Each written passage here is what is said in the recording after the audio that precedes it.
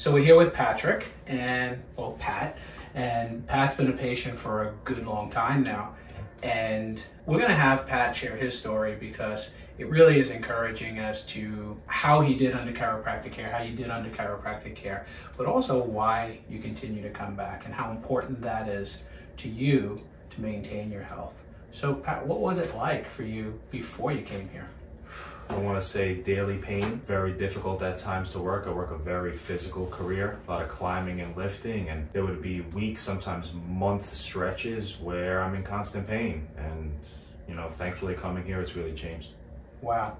Wow. What was the biggest win you would say you had throughout your whole care here? Well, not being in daily pain is a big factor, but I would say if I could sum it up, a calmer nervous system in a way. I think, you know, that's, you know, probably even bigger of a deal to me than, you know, not being in pain every day. But, you know, if I get hurt at work, knowing that I can come here and get an adjustment and walk out of here realigned and no longer in pain it's really huge in my field of work, and it's a big deal for my family. I can go home and play with my daughter instead of being in pain every day. So it's been a big factor in my life. Absolutely. That's it. You know, it's been a pleasure to serve you, Pat, Thank and you. I see your family growing, and it's Yeah. amazing. And you know, it's an honor to serve you because I know how hard you work out there.